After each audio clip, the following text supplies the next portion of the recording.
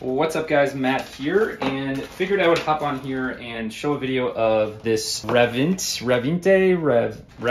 I'm not sure how to say it, hardware template. And this has saved me so much time. Literally just threw on like 66 doors here. I taped off all of the holes that I didn't want to use. So the ones that I do want to use, I simply just place this here, drill the holes, and then I'm good to go. I'm using the 5-inch for this, but I'll show you what it does look like under all this tape. So here's our different measurements on the front. They've got the 3-inch, 96 millimeters, 128 millimeters, and so on. So super, super helpful. I literally put all of these handles on without measuring any of them. I just used the template.